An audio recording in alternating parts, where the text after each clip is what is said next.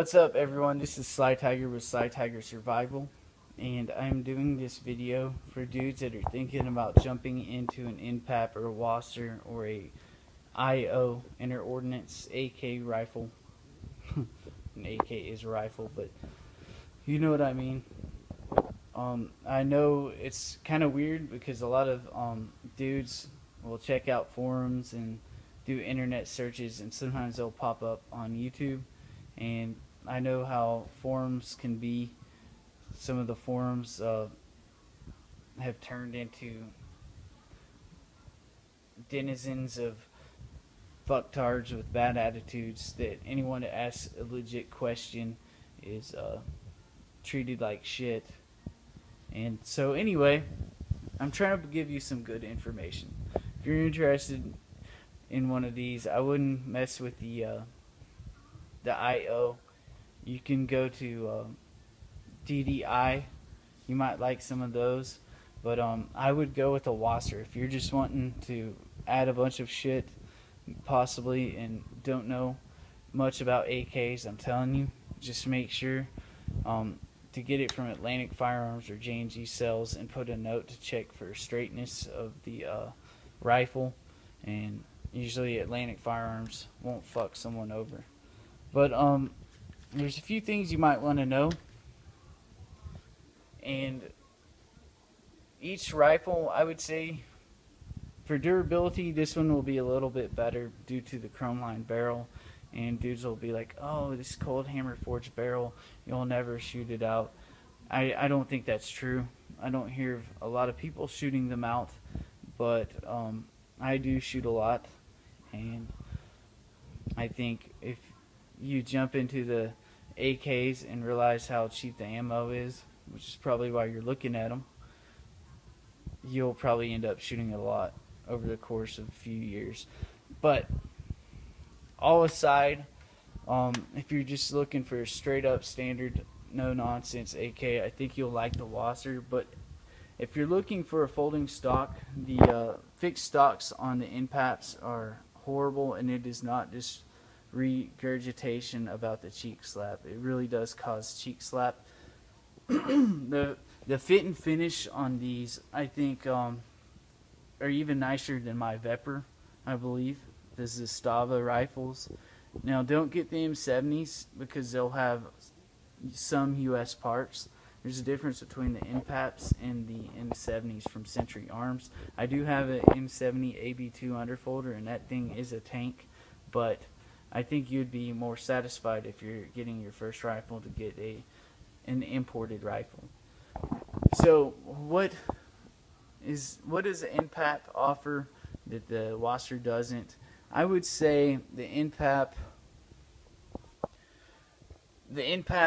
is better for folding stocks because you don't have to. This was the thumbhole stock double stack mags for $469, I believe.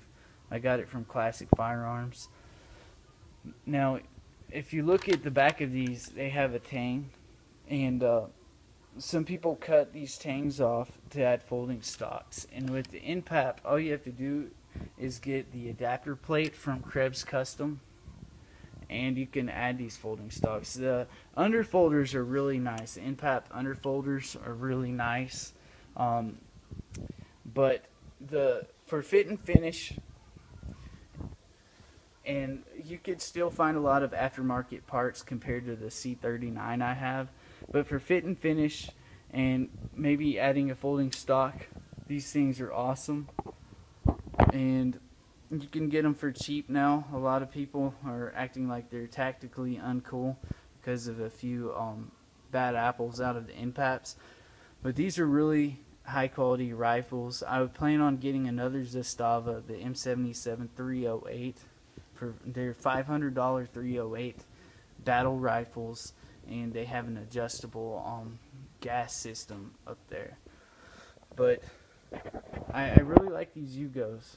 But these things are little tanks, and they last a long time. These things can have insane amounts of rounds shot through the barrels from what I've been reading. I haven't shot this but one time, but I know these have been around for a while and they keep getting better and better. This is a new production Wasr tin. This is what you'll get with either one of these. You'll get at least one magazine, maybe two. You'll get a maybe a sling and a cleaning kit. Some of them are hard as fuck to open, and I always put a note in there for cleaning rods because I like the way they look with the cleaning rods. But as far as maybe a good it's a fan rifle option, I think the Wasr might be a little bit better because of the chrome line barrel. Some people dispute that, but I think a chrome line barrel is good. I ordered an AK Builder aftermarket barrel for my Paps, or my M70, or my Paps should I shoot one out. But they do have chrome line barrels for them now. But if you're gonna want a folding stock or an underfolder, I'd say the Paps are the way to go. If you're just wanting a beast rifle that's good for aftermarket parts, and the Magpul's Yukov shit's all tailored for these rifles, these things are awesome. So you really can't go wrong with either one. If you get the Wasr, you'll be happy. If you get the Paps, you'll also be happy. But these are almost like a budget arsenal. The Paps, the fit and finish are nice, but you'll be spending a little bit more money if you do decide to do the folding stock route. You got the Ace folding stocks. I believe the Stormworks, I could be wrong. I know of the Ace, and this is a Manticore Arms triangle folding stock that I think looks pretty cool. The Ace folding stock looks like a Galil stock. So, and the Ace folding stocks have different lengths and stuff. They're lighter, but this is not heavy, I'm telling you, and it's really cool. You could switch it to either side that you want, and I kind of wish I put it on the other side because of this sling thing. So I'm now trying to find out a decent solution to add a sling. That's why it doesn't have a sling on there. But anyway, thanks for watching the video. This is Sly Tiger. Take care.